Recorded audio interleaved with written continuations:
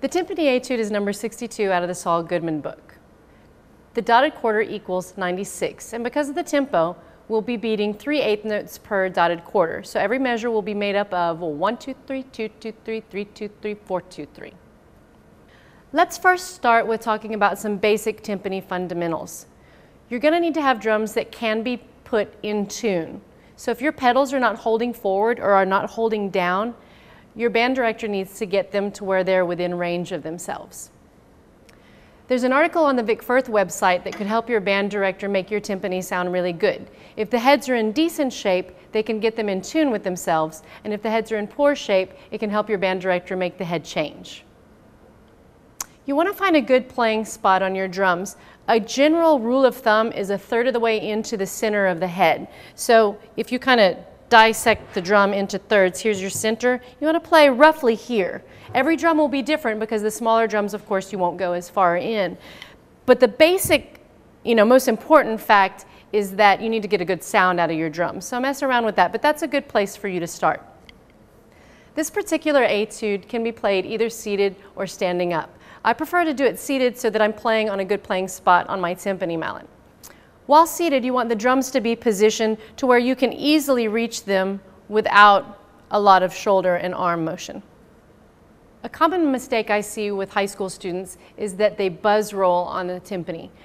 Timpani rolls should be single stroked, and they also don't have to be incredibly fast. They just need to have a good even sound. It's more important for both hands to be producing the same sound, so you don't have to work really hard to have a nice roll as long as everything is even.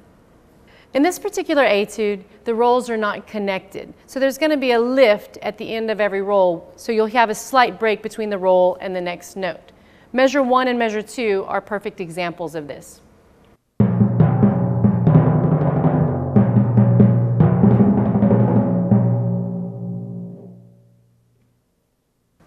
All right, let's talk about mallet selection.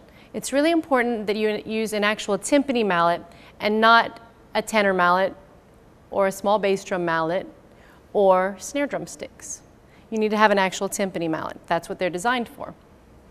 In this piece, we have several different things to look at. There are rolls, there are 16th notes, and there are dynamic changes. So you need to find a mallet that's suitable for all of these things. In measures that have 16th notes that require articulation, you may select a hard, tightly woven felt mallet.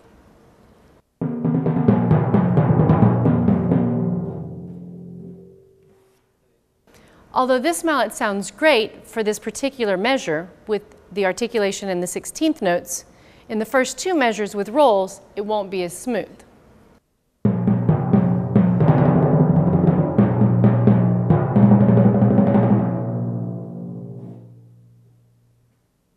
Your next option may be a soft mallet that sounds really good on rolls, but would be not so good on your 16th notes.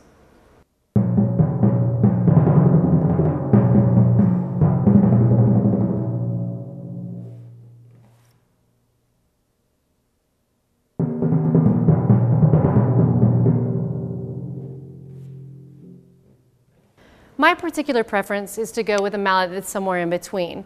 I can get some articulation, yet I can still have a nice quality of sound on my rolls.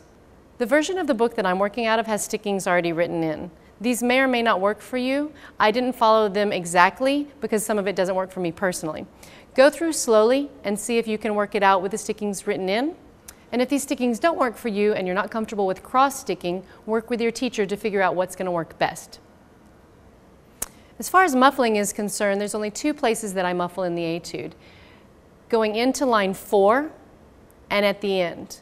In the last measure, it's important to not let the bottom 2 drums ring. So as I'm coming up the drums to the top drum and I've played the last drum, I can either let that ring while I dampen these or dampen these and then dampen this right on count 4. When looking at your dynamics in this piece, we have some really long crescendos again. Make sure you don't get there too soon. Let it be gradual all the way throughout the line. There are many dynamics in this piece of music. You need to make sure you're very consistent as you play it. At the end of line 1, there's a fortissimo, as there is at the end of the piece of music. Make sure those 2 fortissimos are exactly the same. It's very easy to overplay timpani and make nasty sounds on the drum, so you want to make sure you're getting a nice sound and don't play too loudly. You don't have to have timpani at your home to practice this etude. You can set up pillows as long as they're set apart far enough so you feel like you're playing on the drums. You can play on concert toms, again making sure they're set up where you're playing in the actual playing positions. But what's really important prior to your audition is that you play on the drums that you're actually going to audition on. Speaking of that, I encourage you to take your own drums to the audition. Yes, they're big and bulky and hard to move around, but playing on a new set of drums that you've never played on for the audition is not recommended at all. This timpani etude is not all that challenging, but that just means that everyone else is going to be able to play it as well.